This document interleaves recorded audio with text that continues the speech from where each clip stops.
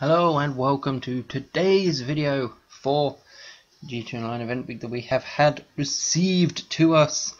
We are going to be discussing the Overtime Rumble adversary mode that is 3 times money in RP this week.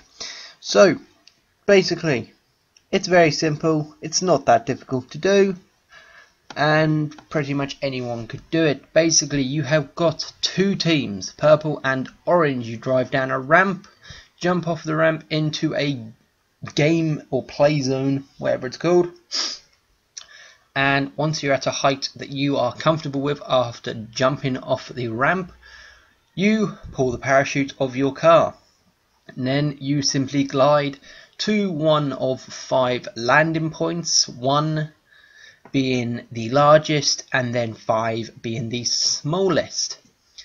Now these are, they're not easy to land on, but there are some that are a bit easier than others. You've got ones that are straight, you've got ones that are angled. Obviously the number 1 being the largest, everyone can get on that. Number 2 slightly more, well, slightly smaller, but again everyone can get on it. 3, it's a bit snug, but you can all get on it. Number 4 is when the fighting starts to happen, and number 5, one person can get on it, or in some cases on some maps maybe 2.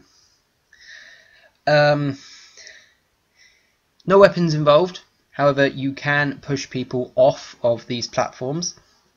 Once you are in the play zone, I'm going to call it, if you go out of the play zone, there is not, for example, a 5-second timer for you to get back in. The moment you go out of the play zone, you blow up. You don't get no warning, you don't get no time to get back into the play zone. No, one bit of your car goes over, you blow up. Maximum I think is 5 on 5. But obviously these teams can go down over time if people do leave. And I think if team balancing is on and you are on a team and let's say it's a 5 on 5, you lose 2 people of your team. If you've got team balancing on, I believe once you start a new, because you've got sets and then rounds and then the match. So, for example, you've got 4 sets that you do. Whoever gets the most points within them 4 wins that round. If you, again, 5 on 5, you lose 2 people on your team. Once you go to the next set, if team balancing is on, I believe that someone from the other team goes over to your team to make the teams balanced again. So do not worry if you start off with 5 on 5 and you lose 2 people or even 3 at the beginning of the round. You will gain 2 or 1 more people on your team. Obviously those are different techniques. You could go down the entire ramp and jump off, or you could do a little jump at the start and parachute, slowly making your way all the way to the points. Now obviously some of them, being the flatter ones, are slightly harder to land on because they're flat. You haven't really got anything to stop you. You can still turn the wheels and everything, however you cannot use the engine or the brakes.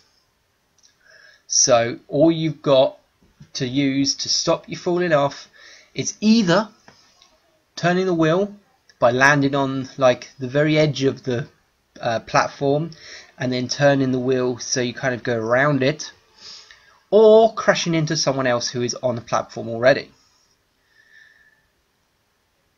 And to be honest, that's pretty much it. There's not really anything else. Obviously the gameplay is pretty self-explanatory, but yeah, there's not really much else to explain with this. It's not exactly high tech. You don't really need to have any kind of skills. It doesn't really take any skill either, but it's very simple to do. So hopefully if this video was helpful in any way, then please do obviously leave a like. It was pretty quick, but like I said, there's not really much to this to this adversary mode. You also can't use custom vehicles, so you kind of got that out of the window as well. But leave in the comments what you think of the adversary mode if you've been playing it, what you think of the money reward, which I believe, if you can't, depending on how long it takes, I think 5 rounds or 5 sets, first place you get 24,000, and obviously the amount of sets you do per round will increase that amount, and you can only have 10 people in the entire thing.